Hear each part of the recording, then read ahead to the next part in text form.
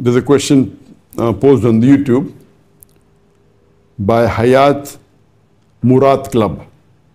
Can I marry a Christian guy if he converts to Islam?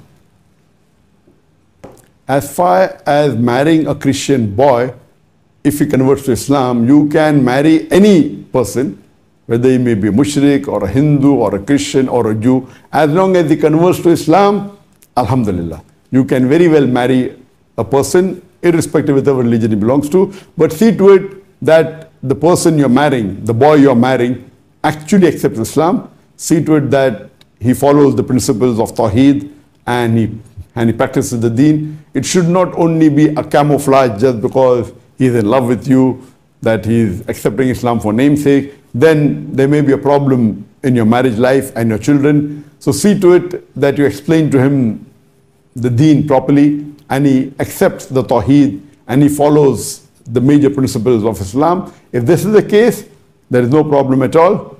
But please see to it that he is a practicing Muslim, because in marriage, the best that you see is for a virtuous life partner.